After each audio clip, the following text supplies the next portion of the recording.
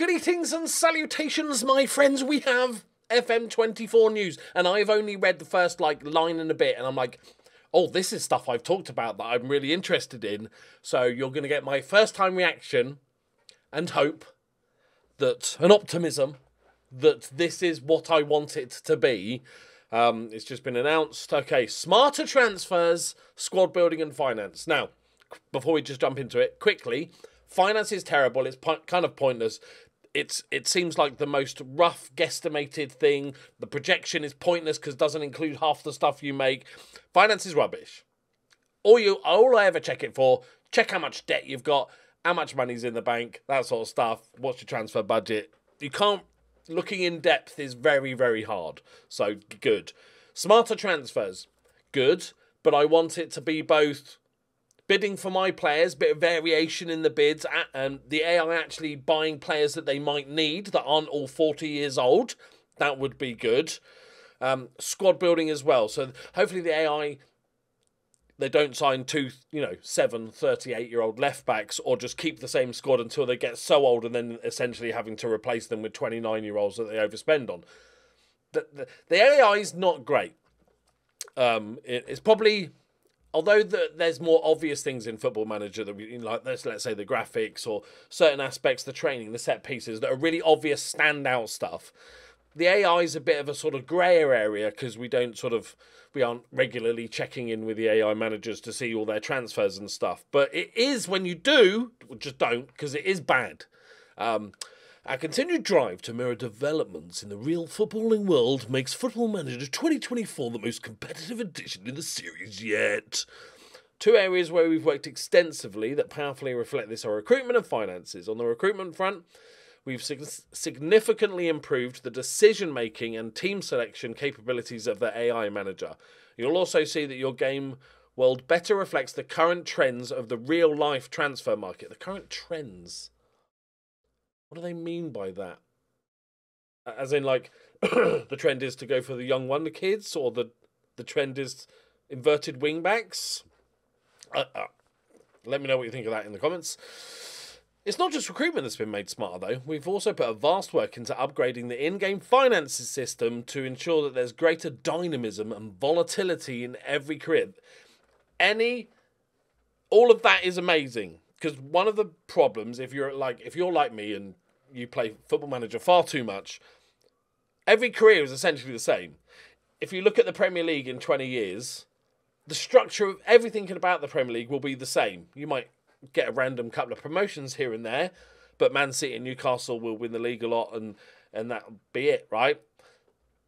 Having actual volatility in the clubs, because we've all get occasionally, you were managing a little team and then you hear about a sugar daddy taking over and you're like, oh my God, we're going to get a tycoon. We're going to get so much money. And that happens occasionally because that happens in real life. That's fine. That's good. Doesn't really happen the other way, does it? It doesn't really, something horrifically bad happens to the club financially, and you went from a nice, settled, stable club to having to sell players to survive, that sort of thing. Anything that makes a career feel different is a good thing. Brace for more transfer battles. The global transfer market is continuously evolving, and the most recent transfer window was unprecedented in several ways. As a result of these recent global developments, we have made some wider coding changes to FM24 to try and reflect these trends in every career. Firstly, to ensure that the way your rivals buy and sell players reasonable with a clear identity, we've done a lot of work under the hood to improve the transfer market decision making. Good. Smarter opposition recruitment is the order of the day of FM24. Yes. Although it's not like a flashy big feature that they can kind of sell, that is so massive. With everything I'm saying is with an asterisk. We'll see when it comes out. Obviously, we're just going by word here. So I'm just saying, not all of these things might be as good as they sound, or good at all. But as written, loving it. With AI managers now programmed to consider factors like form and reputation more so than ever before.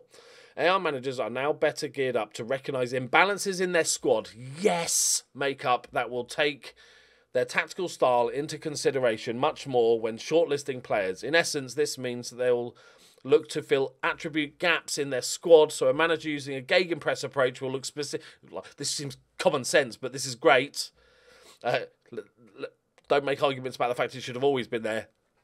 Who cares? This is happening. Good. So a manager using a gegenpress approach will look specifically for midfielders with high stamina and work rate attributes if they determine that their squad is missing such a player. Brilliant. Their approach will now place a stronger focus on player potential ability rather than... Yes! So they're not... We've all done it. If you've played any sort of career where you move clubs throughout your career, you'll go, okay, I'm doing well. I'm going to take the next step up. Let's say a championship side. And 10 years after the game started, you join a championship side. And all of the players are ancient. They've got one wonder kid. And all of these players are ancient. So this is now going to say they're going to be looking for younger players. Good. And another sort of side effect of that is that it'll be harder for us as humans to just immediately just poach all the good wonder kids, right? Because there'll be other AI managers trying to do the same and getting those wonder kids. So we can't just hoover up all the good children. You know what I mean? When players are looking for backup rotation options options to an established first-team starter, the improved logic also applies to ongoing transfers, with AI clubs now making much more considered and contextual decisions concerning loans for young players. If it was felt that a player was lacking in terms of physicality, the club would try to facilitate a move to a more physical team to improve that aspect of the player's development. Cool. Ultimately, this suit of changes means your opponents will make more informed, reactive squad-building decisions. It means that you'll be able to face more competition in the transfer market than when your rivals make mistakes. They'll feel more authentic and realistic. Yes. Variations to player development. This is the best bit. This is the best bit of news so far. This article is so good. To complement the changing recruitment decisions to your opposition managers, there are some upgrades to the way your rivals pick their matchday squads. Previously, AI teams were less likely to pick youth prospects in the first team, we know, and their development is always rubbish. It's like if you're managing a club and you've got a wonder kid, but you're a little club, no money, so you have to sell some of your players to survive. So you sell your 18-year-old wonder kid to, I don't know, whoever, Arsenal. You know they are never going to play for Arsenal, 100%. They are good, and they have the potential to play for Arsenal, but they will rot at Arsenal. They might get a loan move. So the plan is, leave him at Arsenal for 3 years, then sign him on a free. They've broken him a bit, but he'll still be a good enough player for you. It's really bad. So this is great. Likely to pick youth prospects in the first team because they had low current ability. Now these talents have a higher probability of being on the bench and will see more playing time when teams are ahead or controlling games in the latter stages. We have also worked on how the AI prioritises matches throughout the season, which should see improved rotation to help aid player development. Elsewhere, we've made a few tweaks to player developments. Some will see an accelerated improvement in their teenage years before hitting their potential ceiling earlier on. Meanwhile, a new system has been introduced to recognise late developers. This is also good. Or those players who don't break through until slightly later that would be considered typical. The other aspect of transfers we've made amends to is in-game transfer histories. We've upgraded the user interface and given you the ability to filter league transfer histories by... Okay, great. Okay, so this stuff, like we know this happens in real life. Some players peak earlier, right? But in Football Manager, you sign us... You get, let's say, a youth intake day, for example. If you've played Football Manager for a while, you can click on somebody, just get a 1 second scan of their attributes and everything and go, this player will make it or he won't make it. Let's say whatever your level you're at. It's really easy. And if you're scouting and you scout a player that's 20 years old, that's maybe 2-star current ability, 5-star potential, you look at him and go, he's never going to make that. He's never going to make that potential. He's already 20. If he was 18, I'd take him, but he's 20, so I'm not going to bother. This is really, really good. So you can say, actually, this guy might develop, and then there's a bit more of a risk element. I might sign this 20-year-old because he might develop a little bit later, and he has the potential to develop. Oh, I like it. I like it. Okay, money. Connecting to these transfer market changes, we've also made several upgrades to the finances system to better reflect the way it works. Across the game, we've added a number of news items and improved some existing ones to provide you with a greater clarity on your income and expenditure throughout the season. You'll also notice that key financial information is surfaced more clearly when you need it. In certain instances, where you've overspent your available funds, you'll notice that we've incorporated negative transfer funds. If you go into the red, you'll receive an inbox item that informs you that you need to either sell players or transfer clauses in order to generate fresh income. Examples, and I don't think that's nice. It's always nice to have a bit more information, but most of us know that when we're buying and selling players that you've gone over a bit, and if you want to buy another one, you have to sell one. But that's still good. Or to generate fresh income. Examples and candidates for both are included in the inbox item. Cool. Okay, that's good. I like that. Saying, look, maybe cash in on this guy while we can, as it's a clear indication of how much money you need to recoup before you go into a positive budget again. If you're unable to generate enough money with the agreed time period, your board will take control of your budget and begin to sell your players. That could be a fun save, couldn't it? Where you do that on purpose. The control will then be relinquished back to you when you either the cash has been raised or the transfer window is closed. Should you take over at a club that's got a negative transfer budget, you'll face a more challenging start in the dugout. Fuck yes! This is one of, like I said, everything I'm saying is with a little asterisk to say we'll see what happens when we actually see it in the game and how this actually works out. We've been promised things before which haven't quite worked out. But going on face value right now, this is one of my favourite FM articles I've ever read because it's everything I like in a game that's important to me, the way I play. Loving it. Okay. Navigation, further financial fair play integration. I was going to say interrogation, that's not the word. There are also a number of upgrades to the FFP, as well as other nation-specific financial rules. Should a club breach FFP rules in the game, there are now new sanctions in place, including squad size and transfer spending restrictions, as well as fines and competition income being withheld. If your club is close to breaching the rules, there'll be a note in your finances menu to explain that your wage budget is locked. You'll now notice that when a club is placed into administration, you'll receive new news item that shows their net debt, profit and loss graphs, overall expenditure and overall income. Good. Should your club go into an administration, you'll be notified that the transfer funds have been withdrawn and that the administrators will listen to and consider any reasonable transfer offers that are made for your players. Yeah, makes sense. If you're unable to meet player wages, the Players Association will step in and you'll be under a transfer embargo until the money has been repaid. A club can also now enter in company voluntary agreement, a government bond that allows an insolvent company to pay off their creditors over a fixed period while they continue to operate. Yes, this is so good. Oh, this is the best article I've ever read. New dynamic income streams. It's not expenditure we've made changes. Now there's greater income. Okay. Was that creating more dynamism and intrigue in every career? Indeed. You'll now see that we've included fixed length TV deals. Good. The news items indicating these show changes in the deal's value and what percentage effect that has on the competition prize money.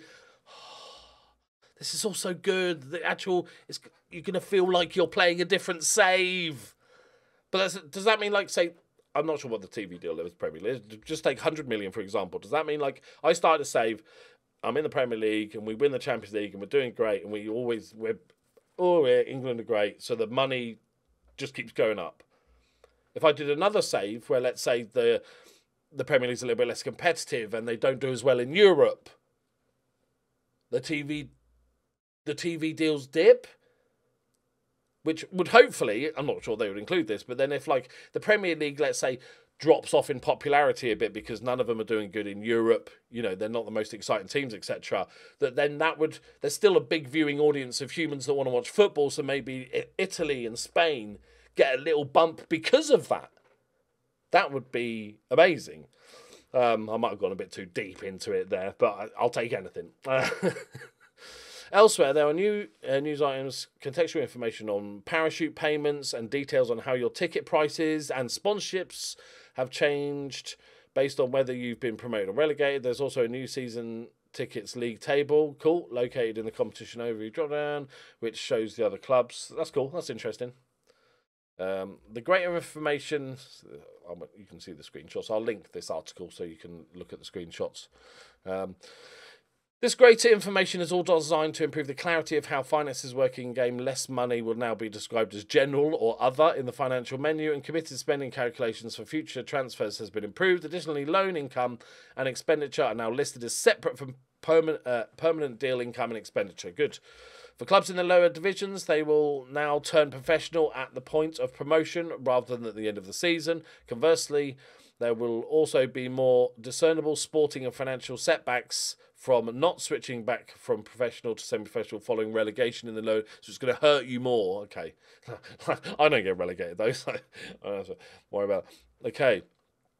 The upgrades to AI squad building and the finances system dramatically level up the immersion to FM24 and in greater variety, dynamism and competition to every career. In the coming weeks, you'll learn more about this and other features, including a new intermediary role and how they'll help you offload players. Another common problem, I like to call it the Man United problem, where you just can't sell your players. So that would help. Sometimes in some leagues, it seems quite random. You can be offering out good players that aren't on high wages for no money, and there's nobody interested. So I hope that's an improvement. The introduction of targets for players, changes to the match engine, a refresh of set pieces. I like they're making sure to say a refresh of set pieces, which is fine because I don't expect a massive overhaul, because they'd use overhaul if it was a big change, right? An overhaul, that's fine because we're getting a new match in. So that all sort of links back a little bit to that. So I'm fine with them just going, this year we're just going to, I don't know, maybe have more places that you can put a person at set pieces, a few more roles, a few more things like that. And much more in the general gameplay blogs. Make sure you'll be signed up to it. Blah, blah, blah, blah, blah. Okay. As you might have noticed, I am quite happy with this. If I could have written an article for my own personal way of playing and how I'd want the changes to be, this would be pretty much it. This is the most excited I've ever done of one of these news articles on any FM, I'm pretty much sure. Like I said, again, I'm going to keep mentioning it because somebody in the comments is going to be like, well, actually, FM promised this and it wasn't very good, so this is probably all rubbish. I'm not saying it's all going to be perfect or work the way we want it to work, right? But right now, this is all the information we have, so I'm using that to say that everything they've said is absolutely amazing, and I absolutely love it. Right, if you're looking forward to more Football Manager shenanigans, then just follow my channel. I'm going to be doing some different stuff with FM24. So if you want to let me know in the comments if there's anything in particular you want to see for FM24 from me, then that's great. For those that watch the Journeyman, there is no Journeyman video today because I'm still in a job hunt. It's 2 years. 2 years with a massive database of trying to find a job. I am well over 20 hours of hitting continue. And it's my own fault. It's not FM. It's not SI. I've got a massive downloaded database that just is painful, and nobody in Belgium is ever getting sacked or leaving their jobs. It feels unfair. But hopefully it'll be back tomorrow. I'll play it all night tonight, hit and continue for you guys.